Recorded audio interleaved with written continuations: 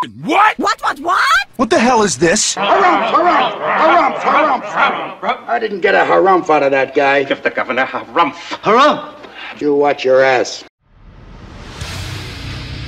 I see you shiver with anticipation.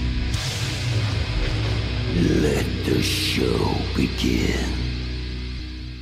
Hey everybody, this is David Heretic coming at you with another edition of Reactions, Reviews, and Rants. And tonight, let's see what we got here. Alright, we are coming into a new band here, making their debut on the channel. We have the band called Falling in Reverse. How about that? Yes indeed.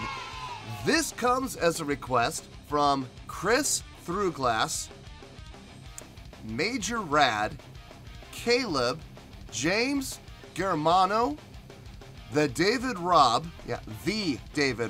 Let's make sure we get clear on that. It's the David Robb.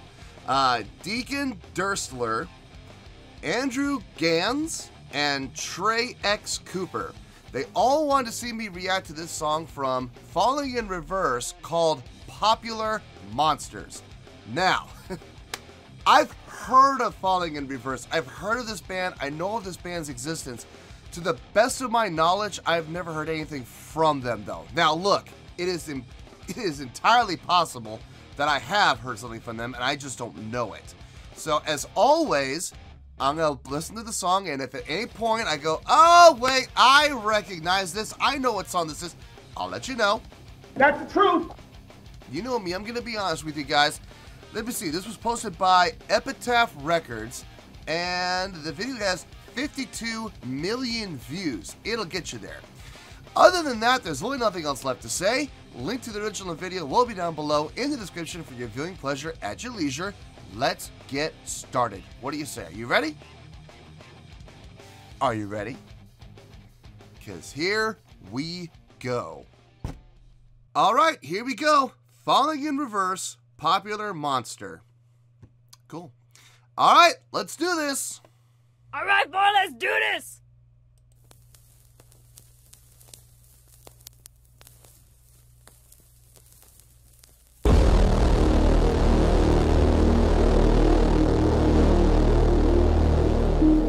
Yeah.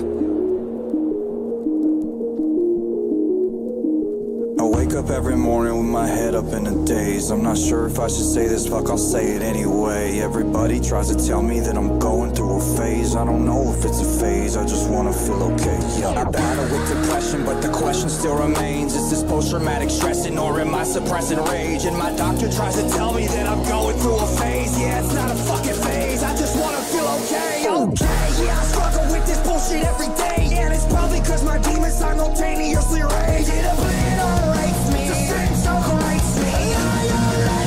I'm about to break. Okay, pause really quick. I'm gonna be honest with you, at first I was like, is this a rock band or is this a hip-hop artist? I'm not sure. I wasn't hearing too much melody in the vocals. It was all spoken word. It looks like it's kicking into a rock feel here. Let me back up about 10 seconds. Looks like we're gonna kick into a rock feel here. Okay, good. I feel a little more at ease now. Look, I know nothing about the hip-hop world. Like, nothing. Like, if you're asking me to give insight into, like, a hip-hop song or something like that, you're asking the wrong guy. I know nothing about it. I know less than nothing about it. So, I'm not going to lie, I was getting a little worried. But, no, it looks like we're going to do okay. A lot of things I'm liking. A couple things I'm not wild about. But, overall, so far, not bad. Not bad. Let's see where they go now that they're going to kick into the actual rock field. Let's see where this goes. And it's probably cause my demons simultaneously rage. It obliterates me, disintegrates me. I'm about to break down, searching for a way out. I'm a liar, I'm a cheater, I'm a non-believer. I'm a popular monster. Break down, falling into love, now we're falling apart. I'm a popular monster. All right.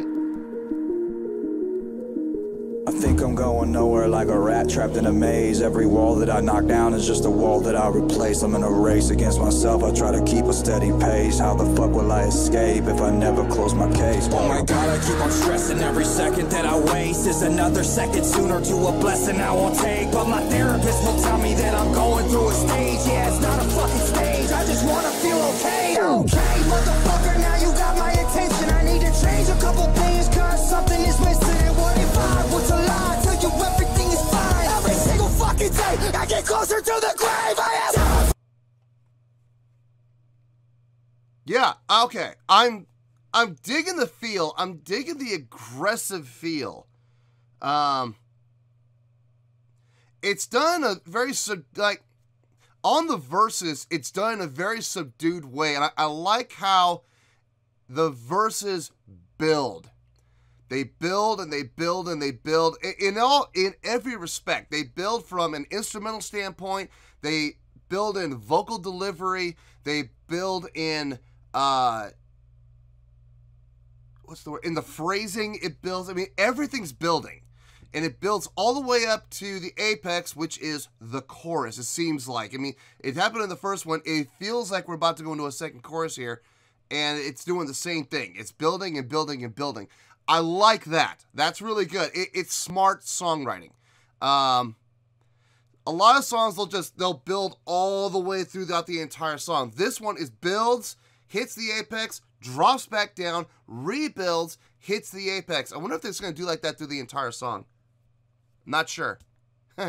Only one way to find out. It's back in about 10 seconds. Let's keep going here. I need to change a couple things, cause something is missing. What if I was to lie, tell you everything is fine? Every single fucking day, I get closer to the grave. I am terrified. I fell asleep in the well again. Crash my car just to feel the damn blood outrace me. Seems to raise me. I am lately, cause I'm about to break down. Searching for a way out. I'm a liar, I'm a cheater, I'm a non-believer. I'm popular monster. Down, falling into love, now we're falling apart. I'm a popular fucking monster. Nice. I like how we kicked into that double time feel right here. That's nice. That's really nice. Very, again, smart songwriting. It's showing that they're able to take the same feel without changing tempo, the same feel, but we're able to double time it now, so it changes the feel, not the tempo, just the feel, and it adds another layer of, well, to some extent, it adds another layer of complexity, but more importantly than that, it adds another layer of, like, intensity. So, like, you know, we've been sitting here kicking along at, you know, growing and growing and growing, and we get to this apex, and now we've taken that apex and we've taken it to another level by kicking it a double time feel like that. Very smart. I also love how the tone of the guitar never changes. They don't bring it down when the double time feel hits. Everything stays up. Everything stays up in volume and intensity, switching into that double time feel. They don't bring it down. A lot of bands will do that. You know, they'll go to a double time feel and everybody, you know, they'll change the feel of the song, but everybody will come down. Not in this case. It's staying up.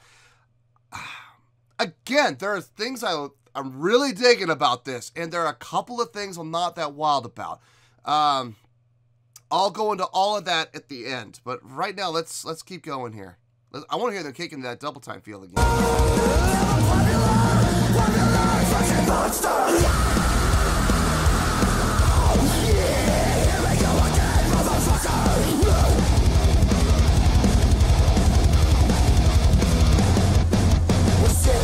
Tired of wandering, praying to a God that you don't believe. You're searching for the truth in the lost and found. So the question I ask is, where the fuck is your God now?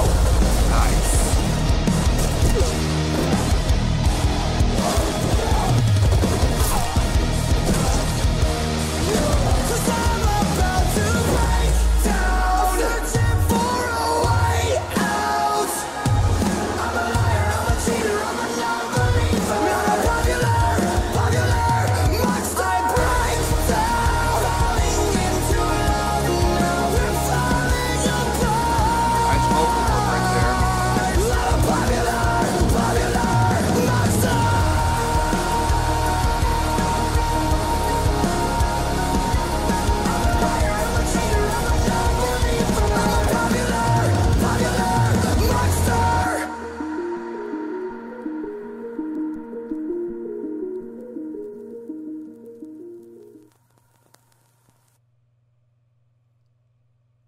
Yeah. I mean, a lot of things I liked, a couple things I'm not that wild about, but overall, that's a really good song. I dug that. That was good stuff right there.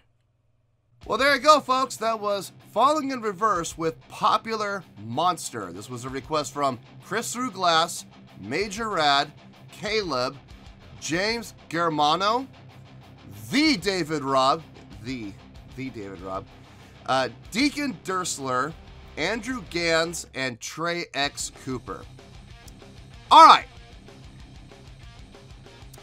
On a scale of 1 to 10, I'm going to give that a 7.5. Yep, 7.5. I feel great with that score. Let me tell you why. Why? There were a lot of things about this I liked, okay? Couple of things I wasn't wild about. We're going to start with the things I liked first. Okay, so first and foremost, songwriting. I can't say enough how smart the songwriting was here from a structure standpoint. You know, how the song was able to grow, constantly regrow. So you started out, and I wouldn't say soft, but you started out subdued, and it grew. The feeling of anticipation, it grew. The intensity grew and grew to an apex where the chorus kicked in. As soon as the chorus was over, shoom, dropped right back down to that subdued feel. Not soft, just subdued. And it grew again. And it grew into it. What is interesting on the second one, it grew into a pre-chorus, which it didn't have on the first one. There was no pre-chorus in the first round.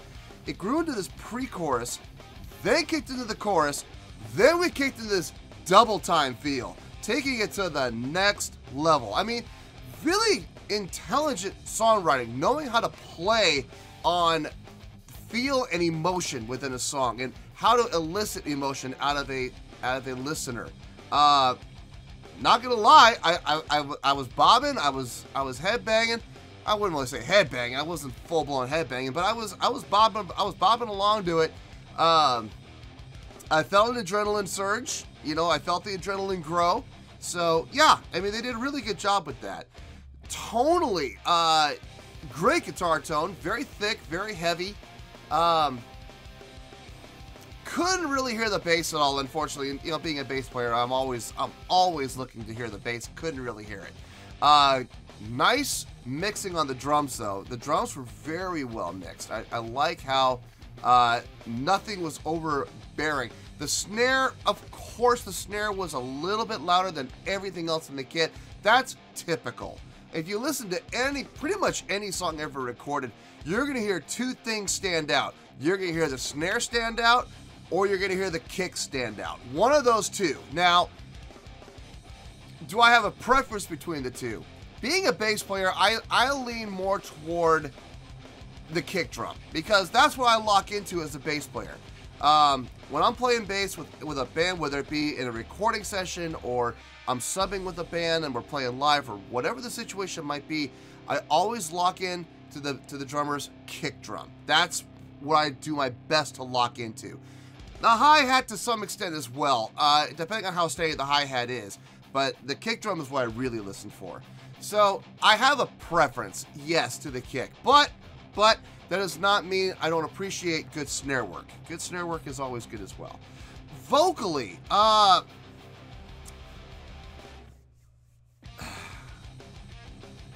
he has great power, great projection.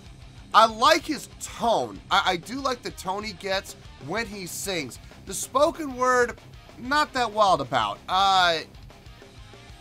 It sounded a little thin when it was doing the spoken word, but when he would kick in and actually go into, you know, the melodies and stuff, it sounded a lot better. It sounded a lot better. I enjoyed those parts. The spoken word parts, it was good for the purpose of growing. It was good for the purpose of dynamic, but I could have done without it, personally, okay? The pacing of the song was fantastic. I mean, the song never dragged. The song, like I said, it kept evolving, it kept growing, and I loved that. Like I said, I loved pretty much everything about the song. There were a couple of things I wasn't wild about. A lot of processing. Like, and people are wondering, what do you mean by processing? A lot of filler, a lot of sampling, a lot of using filter for the purpose of effect. And listen, I got no problem with people using filters for effects, like putting effects on vocals and stuff like that. I got no problem with it as long as there's a reason behind it, as long as there's a purpose. Like in the song, if there's a vocal line that's using the context of speaking to somebody on the phone, and they decide in post-production to put a telephone filter through the vocal line, or put the vocal line through a telephone filter to give it that effect, that makes perfect sense. I got absolutely no problem with that. Do that all day long. What I don't like is when people add effect on for the purpose of strictly adding effect for absolutely no reason whatsoever. And I feel like there was a lot of filler in this song. Now, did that make the song bad? Absolutely not. Not in any way, shape, or form. But I do feel like the processing was slightly overdone. I think it could have done without some of it. And now, some of it was good. Some of it was done in good taste. Some of it was also like, made me scratch my head going, why? What did that accomplish? So, you know, am I being hypercritical of it? Possibly. A lot of people will look at me and say, well, you're just being too harsh. You're looking for something to complain about. I'm not looking for something to complain about. I'm being honest. I mean, I know a lot of reactors out there aren't. I know a lot of reactors are going to sit there and go, oh, I loved everything about this. What was a single thing I didn't like? Guys, I'm not going to sit here and insult your intelligence, okay?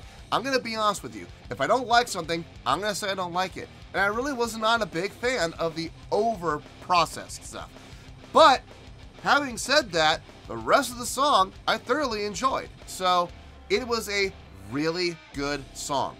That is why it is getting a really good score of 7.5. Remember, 7.5 is not a bad score. It's actually a really good score. By definition, look down at my scoring chart. 7.0 is the bottom threshold for really good. So this is 0.5 higher than really good. It was a really good song. I enjoyed it. Would I listen to this again? Yeah, actually I would. I might even go as far as to say I would put this on a couple of playlists. I would definitely put this on driving to Vegas. Driving around town, probably too. Gym? I don't know. Maybe. I might. You know what? You know what? I would put this on my gym playlist. I would. I would give it a trial run. I would give it a few weeks to see how it does. You know, how it performs, you know, when I'm on a treadmill, definitely. I am always looking for treadmill music. That is where I need the music most, is when I'm doing treadmill work. I hate the treadmill. Good Lord. But yeah, I would definitely, absolutely put this, actually, now that I think about it, I would put it on all three playlists, at least for a trial run and see how it goes. So yeah, 7.5, final score, I have spoken. Well, that's going to do it for this edition of Reactions, Reviews, and Rants. Hope you all enjoyed the show. Hopefully I was able to entertain you. If I was able to put a smile on your face and brighten your day, then I did my job, and I'm so glad I could do it. If you didn't enjoy the show and you would like to see more videos like this, feel free to join the fan base by clicking on that button down there. Yeah, you know the button I'm talking about. Click on that button, join the fan base, and become one of us. Now, for whatever reason, if you don't feel like clicking on that button, that's okay. I still respect you. Also, if you didn't enjoy the video, please feel free to give the video a thumbs up. It will do me a world of good, and it will do you absolutely no harm whatsoever. Finally, if you guys do join the fan base, you will find a bell down there that you can click on. By clicking on that bell, it'll keep you up to date on everything happening with this channel, including when new content gets dropped. So, if you want to stay in the know, click on the bell, and you'll stay in the know. Well, that's going to do it for the night, folks. Until next time, this is David Heretic signing off, reminding you to stay fabulous and support each other. Later. Peace.